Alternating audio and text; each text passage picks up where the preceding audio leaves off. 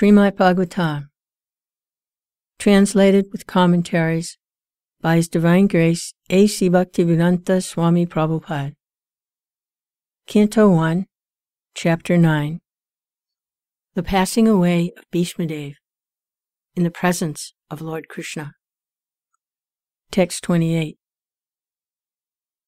Then he described the occupational duties of different orders and statuses of life, citing instances from history, for he was himself well acquainted with the truth. Purport. Incidences mentioned in the Vedic literatures, such as the Puranas, Mahabharata, and Ramayana, etc., are factual historical narrations which took place sometime in the past, although not in any chronological order. Such historical facts, being instructive for ordinary men, were assorted without chronological reference. Besides that, they happen on different planets, nay, in different universes. And thus the description of the narrations is sometimes measured by 3 dimensions. We are simply concerned with the instructive lessons of such incidences, even though they are not in order by our limited range of understanding. Bhishmadev described such narrations before Maharaj Yudhisthira in reply to his different questions. Text 29. While Bhishmadev was describing occupational duties, the sun's course ran into the northern hemisphere. This period is desired by mystics who die at their will. Purport. The perfect yogis or mystics can leave the material body at their own sweet will at a suitable time and go to a suitable place desired by them. In the Bhagavad Gita 8:14, it is said that self-realized souls who have exactly identified themselves with the interest of the Supreme Lord can generally leave the material body during the time of the fire god's effulgence and when the sun is in the northern hemisphere, and thus achieve the transcendental sky. In the Vedas, these times are considered auspicious for quitting the body, and they are taken advantage of by the expert mystics who have perfected the system. Perfection of yoga means attainment of such supermental states as to be able to leave the material body as desired. They can also reach any planet within no time, without a material vehicle. The yogis can reach the highest planetary system within a very short time, and this is impossible for the materialist.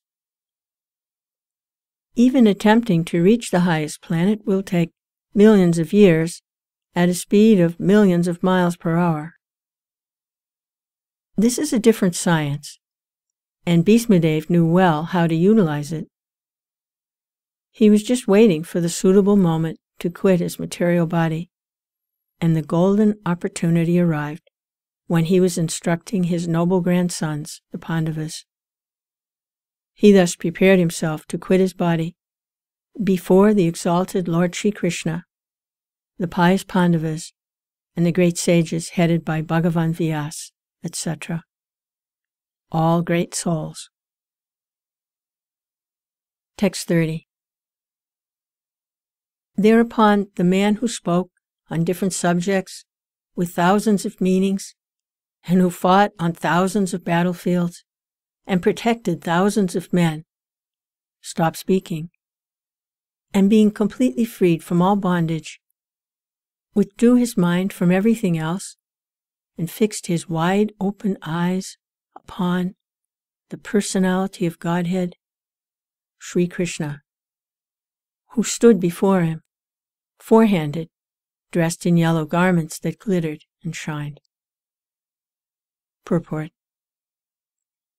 In the momentous hour of leaving this material body, the glorious example set by Bhishmadev is the important function of the human form of life.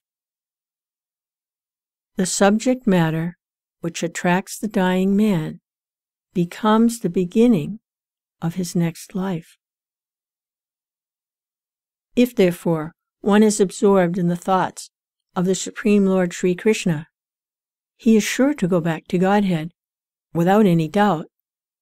This is confirmed in the Bhagavad Gita 8:5-15. 5. And whoever at the time of death quits his body, remembering me alone, at once attains my nature. Of this there is no doubt. 6. Whatever state of being one remembers when he quits his body, that state he will attain without fail. 7. Therefore, Arjuna, you should always think of me in the form of Krishna, and at the same time carry out your prescribed duty of fighting. With your activities dedicated to me, and your mind and intelligence fixed on me, you will attain me without doubt. 8. He who meditates on the Supreme Personality of Godhead, his mind constantly engaged in remembering me, undeviated from the path, he, O Partha, Arjuna, is sure to reach me. 9. One should meditate upon the Supreme Person as the one who knows everything, as he who is the oldest, who is the controller, who is smaller than the smallest, who is the maintainer of everything, who is beyond all material conception, who is inconceivable, and who is always a person. He is luminous like the sun, and being transcendental, is beyond this material nature. 10. One who, at the time of death, fixes his life air between the eyebrows, and in full devotion engages himself in remembering the Supreme Lord, will certainly attain to the Supreme Personality of Godhead. 11. Persons learned in the Vedas who utter Omkar, and who are great sages in the renounced order, enter into Brahman. Desiring such perfection, one practices celibacy. I shall now explain to you this process by which one may attain salvation. 12. The yogic situation is that of detachment from all sensual engagements. Closing all the doors of the senses and fixing the mind on the heart and the life air at the top of the head, one establishes himself in yoga. 13. After being situated in this yoga practice and vibrating the sacred syllable Om, the supreme combination of letters, if one thinks of the Supreme Personality of Godhead and quits his body, he will surely reach the spiritual planets. 14. For one who remembers me without deviation, I am easy to obtain, O son of Pritha, because of his constant engagement in devotional service. 15.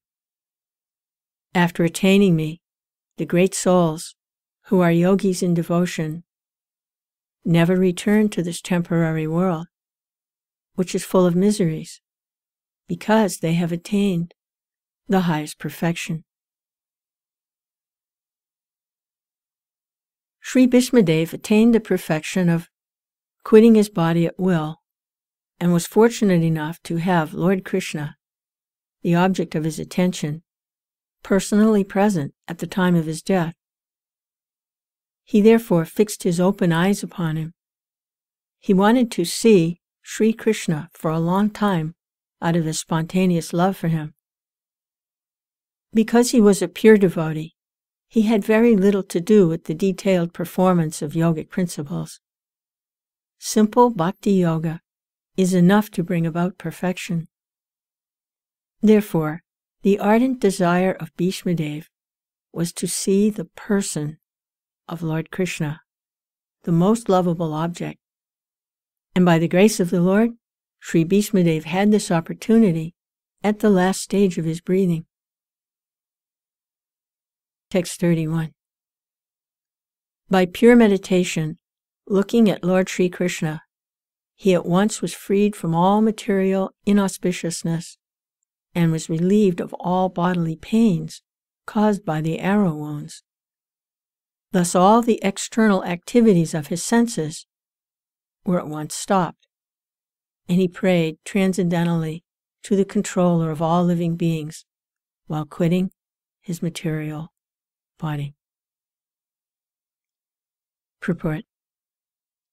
The material body is a gift of the material energy, technically called illusion. Identification with the material body is due to forgetfulness of our eternal relationship with the Lord. For a pure devotee of the Lord like Bhishmadev, this illusion was at once removed as soon as the Lord arrived. Lord Krishna is like the sun, and the illusory external material energy is like darkness. In the presence of the sun, there is no possibility of darkness standing. Therefore, just on the arrival of Lord Krishna, all material contamination was completely removed, and Bhishmadev was thus able to be transcendentally situated by stopping the activities of the impure senses in collaboration with matter. The soul is originally pure, and so also the senses. By material contamination, the senses assume the role of imperfection and impurity. By revival of contact with the Supreme Pure Lord Krishna, the senses again become freed from material contaminations. Bhishmadev attained all these transcendental conditions prior to his leaving the material body because of the presence of the Lord. The Lord is the controller and benefactor of all living beings. That is the verdict of all Vedas. He is the supreme eternity and living entity amongst all the eternal living beings. And there's a footnote here. Nityo Nityanam, Chaitanas Chaitananam, Eko Yo Bahunam Vidhati Kaman. From the Katha Upanishad. End of footnote. And he alone provides all necessities for all kinds of living beings. Thus, he provided all facilities to fulfill the transcendental desires of his great devotee Sri Bhishmadev. And thus the latter began to pray as follows.